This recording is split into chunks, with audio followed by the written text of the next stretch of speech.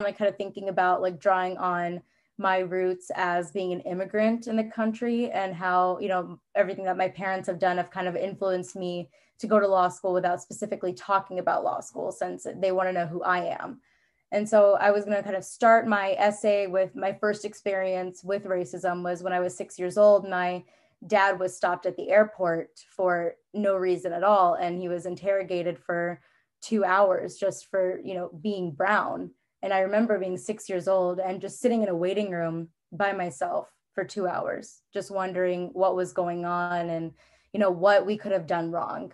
And ever since then, that kind of like started my story about like, advocating for people's rights and advocating for immigrant rights. And why I've gotten so interested in being a part of internships with like congressmen and senators who specifically work on immigration reform and, eliminating like the ICE detention centers and all of that, and how that kind of makes me want to pursue human rights and international rights and stuff like that in the future after going to law school.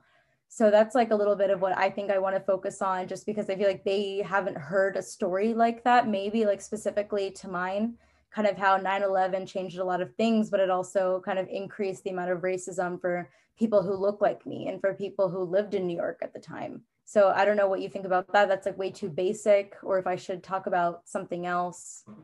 It's not too basic. That can be a fantastic topic for a personal statement or a diversity statement or both, depending on how you might approach it from different angles. It could be multiple. Of course, you don't want to focus only on 6-year-old version of yourself. You want to make sure that you're bringing it to present and what you've done in the interim. Thanks for tuning into the show. Please subscribe if you haven't done so already to be notified of new episodes as I release them. And feel free to reach out if you need anything at all as you move forward with your prep.